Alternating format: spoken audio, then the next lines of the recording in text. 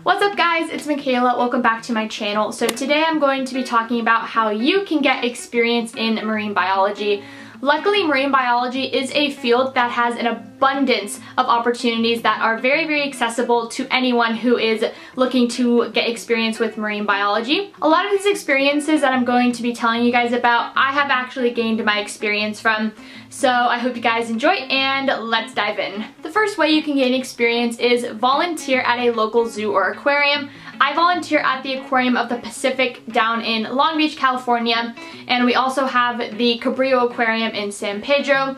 I have volunteered for the Aquarium of the Pacific for a little bit over a year now. I am an education volunteer there, which basically means I stand at exhibits on a microphone and talk about the exhibit that I am standing at. So if I'm at Shark Lagoon, I'm going to talk about sharks, and if I'm at the tide pool area, I'm going to talk about sea stars and anemones. If you're in the Southern California area, there are plenty of zoos and aquariums to gain experience from. We have the Orange County Zoo, which is pretty small, but I still believe that they take volunteers. There's a Santa Ana Zoo, there's a Long Beach Aquarium, there's Cabrillo Aquarium, and I think there's one other aquarium down in LA somewhere. Not 100% sure, I haven't looked into that one too much. But volunteering at a local zoo or aquarium can give you a lot of beneficial experience when looking into a field of marine biology. The next way to gain experience is become a naturalist or a deckhand on a whale watching boat.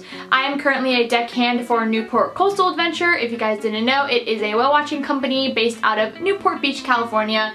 I love being a deckhand. I'm also a photographer, so if you want to follow my photography account, it's always linked down below, and it is also at the end of all of my videos. To become a naturalist, I believe you have to take a certain course. I am not familiar with the process. I can link a website down below that offers a course if you guys are interested. Working on whale watching boats is great for gaining experience, especially if you want to work with marine mammals like I do, and also just being out on the ocean every single day and seeing wildlife every single day gives you great experience. If you guys don't know what a naturalist does, a naturalist basically narrates and talks about every animal that you see out on a whale watching tour. Typically they'll have posters, little diagrams, or little skeletons that you can look at. The third way to gain experience is look into programs such as field school or broad reach. I did a week of field school the first week of March, and I did shark research. If you guys are interested in seeing more in depth on what I did that week, you can go ahead and check out my video about my experience doing shark research. It's over on my channel. Broadreach is a corporation that offers scuba, photography, and other marine biology kind of camps slash courses. I believe these are a little bit longer. They're probably 3 weeks-ish. Very expensive, but also very beneficial if you are looking for experience in marine biology. I will go ahead and link Field School's website and Broadreach's website down below. I'm sure there are plenty of course programs like Field School and Broadreach out there. You just kind of have to do your research, type in on little Google like marine biology courses, and they are super beneficial. They look great on resumes, and you get great field work experience. The fourth way to gain experience is look into camps such as Catalina Sea Camp and SeaWorld Camp. SeaWorld Camp is more if you want to work in a captive setting, and Catalina Sea Camp takes place obviously on Catalina. You live there for a week, kayak, snorkel, you do all types of amazing things out in the marine biology field. I really wanted to be a counselor this past summer, but I did not reach the deadline in time. I really want to do it next summer, so maybe that's where my summer will be next summer, spending it on Catalina. Cal State Monterey Bay also offers a camp called Camp Sea Lab. I don't know how long it is, but I do know they run from middle of June till August, and you actually get to live on campus while you're doing it. I believe maybe they're a week long, depending. I'll link their website down below as well. But I did a little bit of research, and I wish I knew about that when I was younger. It seems so amazing, so beneficial, and I believe it goes up to 17 years old, so I am obviously too old to partake in it. Like I said, with the course programs, there are so many camps out there. There is one called Whale Camp. I believe it is in Canada, and I think, I haven't read too much about it, but I think you basically do stuff with like whale watching and whale research, and that just sounds like a dream, but again, I'm too old to go there. The fifth way to get experience is volunteer at a rescue center. I know here in Southern California, we have 2 rescue centers. We have one in Laguna Beach and we have one in San Pedro.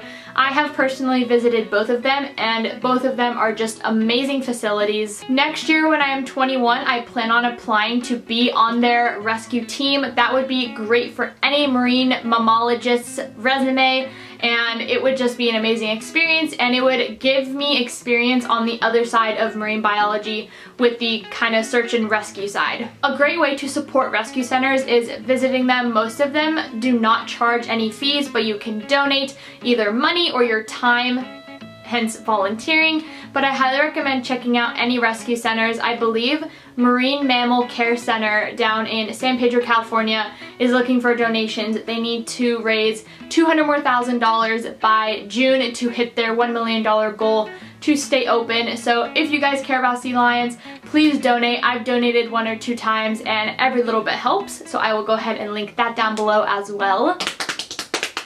The rescue centers down here in California actually have way more volunteer opportunities than just being on the rescue team.